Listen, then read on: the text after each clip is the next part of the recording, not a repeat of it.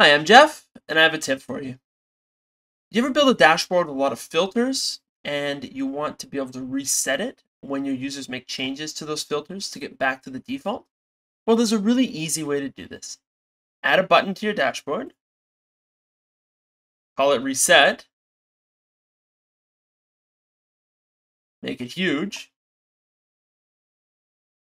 and there's a navigate when pressed action that you can set. There's two ways you can do it. You can look for it on the toolbar, or you can find it in properties. So you go to click, and you can just add basically a navigate interaction. Add that interaction, and basically go point it back to the same dashboard.